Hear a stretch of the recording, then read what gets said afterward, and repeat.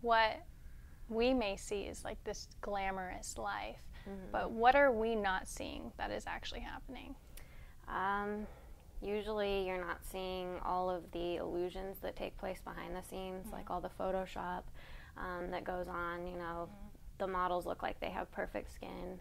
According to the world, they have perfect bodies, and that's not the case. You know, I don't have perfect skin. I have acne scars. I have cellulite, but they can just airbrush all that away with the click of a button. And then there's the dark side of the eating disorders and the sleazy photographers who are trying to take advantage of young models.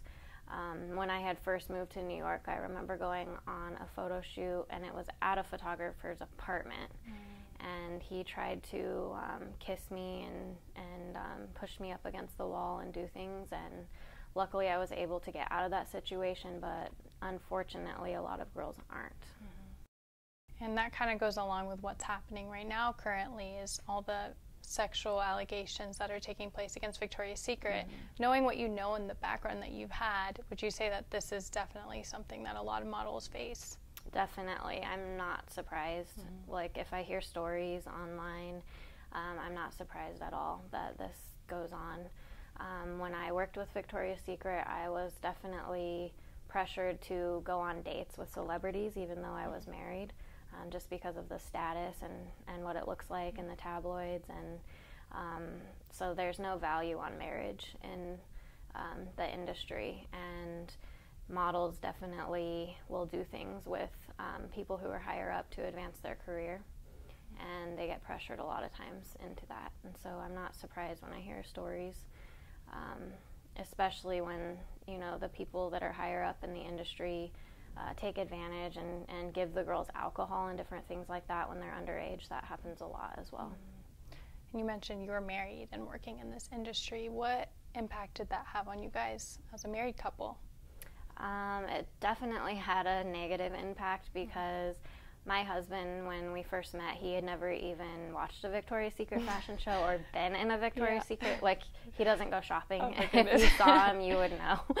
He's not a shopper, and he had no idea what Victoria's Secret was until he met me. And so it was like he was just immersed into this industry. He didn't know really anything about the modeling world. And so he learned it all through being married to me, and I was seeking out attention from other men when I was modeling and also posing, you know, in lingerie. And so all of those had a negative impact on our marriage and the way that I was treating him and all of that. How did your husband stand by your side during this time, or how did you guys end up working that out? He prayed for me the whole time. So I always tell people that he truly loved me like Christ loves the church, because he was not like judging me and getting angry with me about these things. He was just really patient and loving and kind through it all. And he knew that God would change my heart, and he knew, like, he had faith that God would just change my heart, and he did. You've been very vocal in your interviews about, you know, Victoria's Secret and just modeling industry in general. What is your relationship to Victoria's Secret right now? There is no relationship. When I came out with my book, they actually tried to sue me because of some of the things that I talk about in my book, and they didn't want to be exposed of certain things. And so we have no relationship at all. Okay. What would you want young women and women in general to take from your personal story? I just really want to expose the truth of the industry, because so many women and little girls start comparing themselves to these images that they see or to the lifestyle that they think these models live. And that's really where they start, you know, developing eating disorders or thinking that they're not good enough.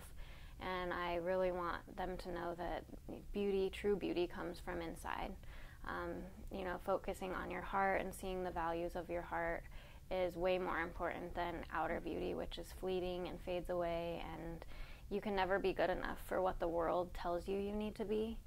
None of us can live up to that standard. You know, it's always changing, but Christ never changes. His love for us is unwavering. Thank you so much for talking to us. I've been so blessed by what you've said, and I feel like you're really redefining what beauty is, so thank you. Thanks.